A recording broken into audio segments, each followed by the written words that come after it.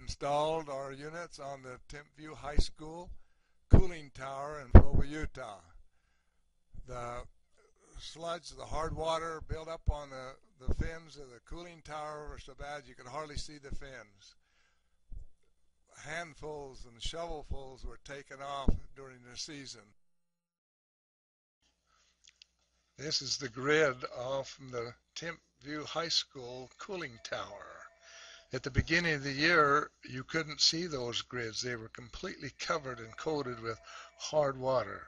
Here at the end of the year, now you can see the grids and see what the metal was like underneath.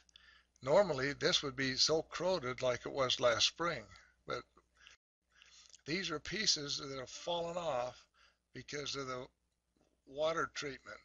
We just picked them up here, the whole bottom. These are the fins of the cooling tower at the end of the year. They're so clean now that they won't have to do anything with it. All they'll have to do is turn the cooling tower on next year and run it again.